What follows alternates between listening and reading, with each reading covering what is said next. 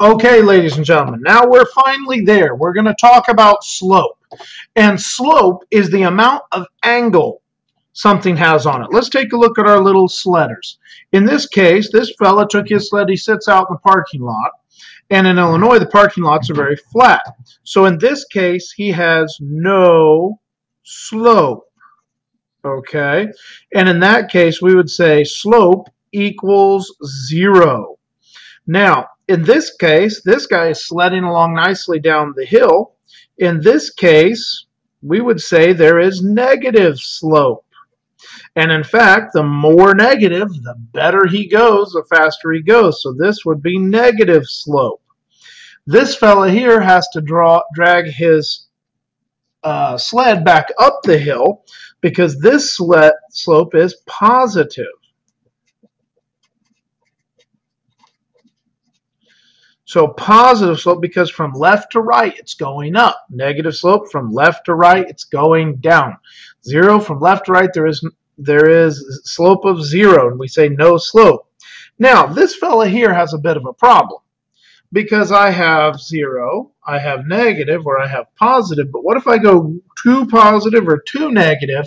Well, in that case it's not really a positive slope or a negative slope. We'd say slope does not exist. That's different than no slope. No slope means it's flat. In this case, the slope doesn't even exist. That fella is falling, and it's going to be a bad day at the end of that day sledding. Now, we can remember slope in a number of ways. We can say rise over run. This goes back to our dogs.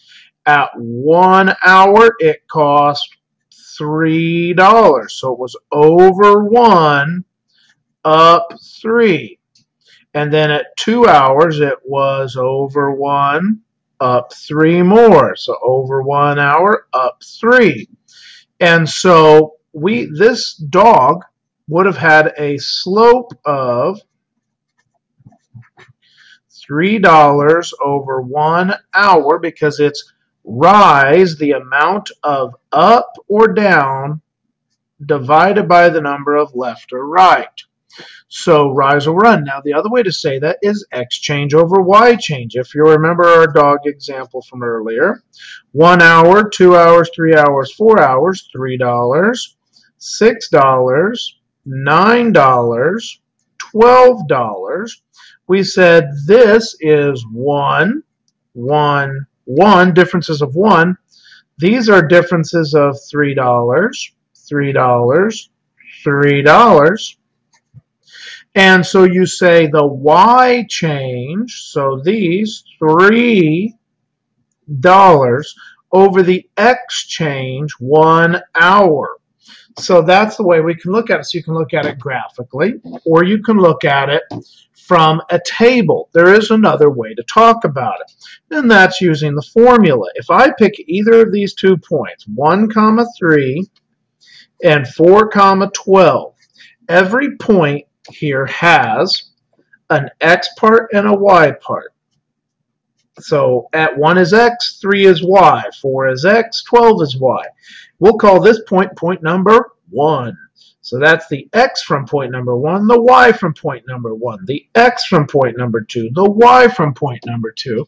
And I can use this formula right up here and plug them in. y2 minus y1 over x2 minus x1. So we say y from the second point, 12, minus y from the first point, 3, over x from the second point, 4, minus x from the first point, 1. That brings me 12 minus 3 is 9, 4 minus 1 is 3, and not shockingly, if I reduce by dividing by 3 here, reduce my fraction, I get 3 over 1, which is exactly the same as I get regardless of the method that I use. So slope is rise over run, x change over y change, y2 minus y1 over x2 minus x1, and these are the ideas of whether slope is positive or negative. In this case, we're going up from left to right, so that's positive slope, and we get a positive 3 over 1. When I get the fraction down here at the bottom, it is positive 3 over 1. Because from left to right, it's moving up. The money goes up as you add more hours. All right, that slope